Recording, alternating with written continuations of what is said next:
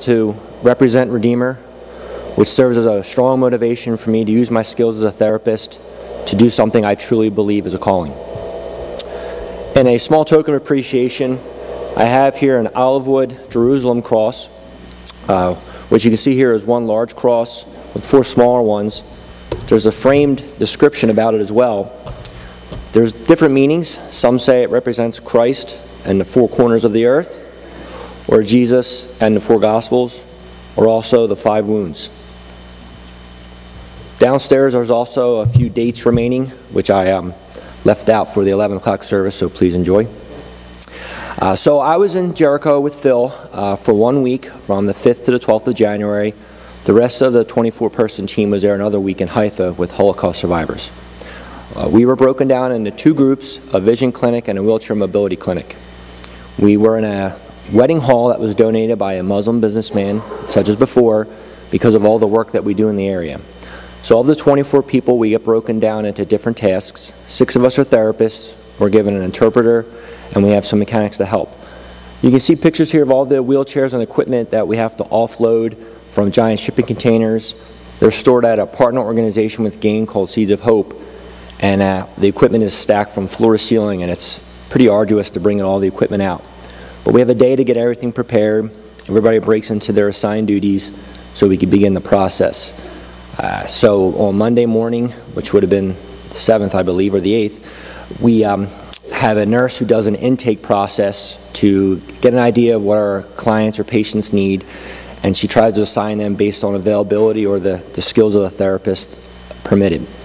I believe we saw about 200 patients in all. I saw about 40 myself. Most of my patients were complex neurologic problems such as cerebral palsy, post-stroke, or spinal cord injury after injuries from falling or gunshot wounds. So here's a picture again of the hall, what it looks like. And you'll see some pictures of some of the clients I work with. There's some before pictures of the equipment they came in with, and then afterwards what we do. So you can see a picture here of one of the fellow's chair that he came in with, just kind of taped together, held apart, so it doesn't fall apart rather. Sometimes equipment comes in so dilapidated it looks like you could blow on it and it would just disintegrate. It would be appalling by our standards, but they make things work as best as possible. So this man here, he's paralyzed from the waist down, but now he's able to propel his wheelchair and sit more comfortably to reduce any kind of pressure wounds that he might have.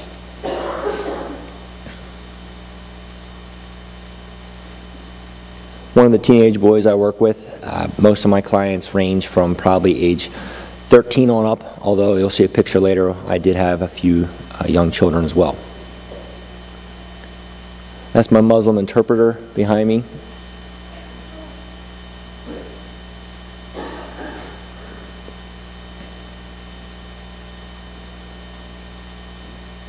You can see in this picture that the one fellow with the red clown nose, he's a German citizen who works with a partner group called LifeGate Ministries, and they come in and help us out to meet the needs of the clients we serve, and at the end of the week we donate equipment to help them out as well. As you can see here with this young fella, unfortunately his cerebral palsy is so bad he has no use of his arms, and I wish there could have been more we could have done for him, but we are limited sometimes. But you can see his chair he had before and then what he looks like afterwards. Some of these clients we work with might just need something simple like a pair of crutches.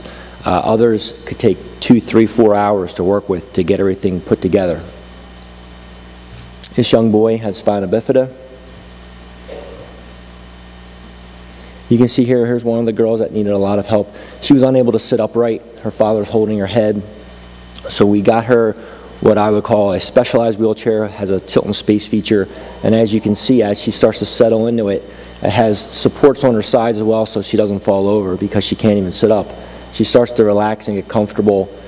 And there's all kinds of padding which you may or not be able to see. There's a seat belt, there's padding between her legs to keep her legs outward. All that reduces the spasticity and tremors and spasms that she has in her body. And you can see how she looks now. So as a therapist, you look at things from one of 2 perspectives. How do you help the client, or how do you help the family? So most times we're just helping the family help them get around and transport them. It's amazing to think how most of these people that live on the 2nd floors have to be carried everywhere. So it's pretty astonishing. This man here, Fahid, he has a scarf holding him in his chair because he falls all the time. So you can see now after a chest harness and a specialized wheelchair and cushion how he's able to sit upright.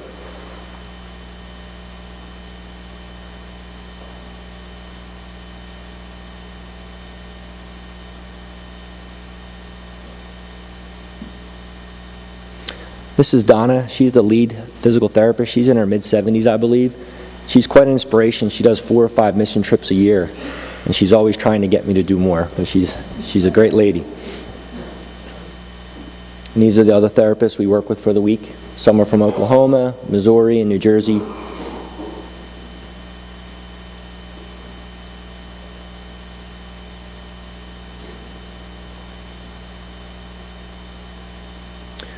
This gentleman, Celine, he had a stroke. He was leaning heavily to the left side. He has no use of his left side of his body.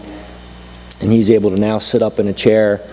Also train him how to use a bedside commode, use a walker for transfers, and a cane. So it's pretty impressive how he now can function a little more, and he's obviously a lot happier.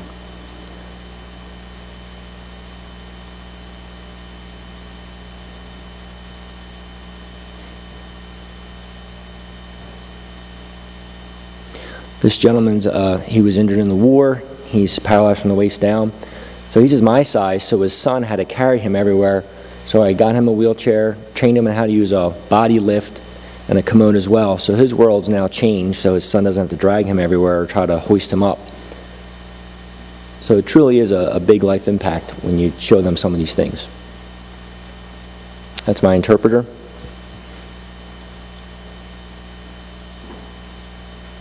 This guy was great. He was a young boy. He had a learning disability and a torn right knee.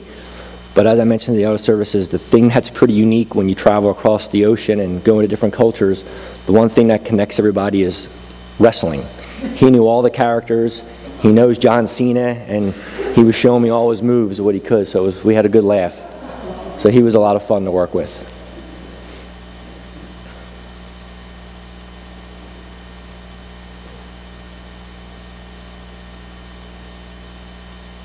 Here's another paraplegic. Everybody's so thankful. This young girl is my favorite story of the week. Her name was Kathor, 7 years old, blind, and had cerebral palsy.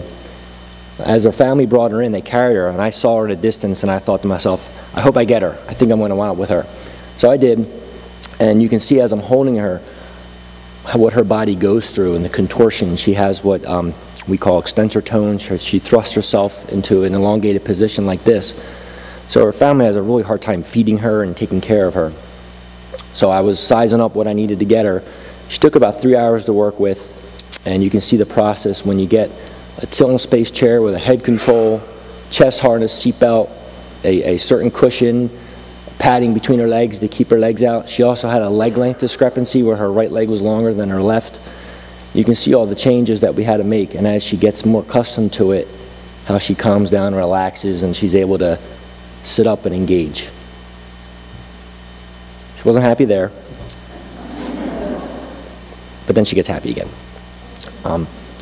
What's really touching about this story, her family gave me a picture of her. You can see her parents in the background. Afterwards, I always joke about it. I got a metal container called Nestle Quality Street Chocolate. And like any chocolate, you have no idea what they are when they're all individually wrapped up. My interpreter was telling me this colored wrapper is good, this colored wrapper is not. I think we have different tastes, obviously, from what her perspective is. But I handed them out to everyone that worked there, patients, volunteers, interpreters. And here one of the Arab Christians from Seeds of Hope came up to me and asked, who had a baby, who got married? And I had no idea what he was talking about. And he proceeded to tell me that in that culture, chocolate and prizes like that are only given out at special family occasions. So it's very heartwarming to be considered something so special to help their daughter out. There's a few other clients left here in the pictures that follow. But that pretty much sums up the week. And at the end here, that's all that's left after all the equipment that we had.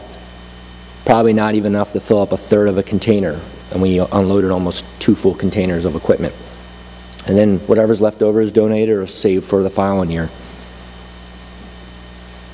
This chair was provided from the school that he's in, but he needed a chair for home.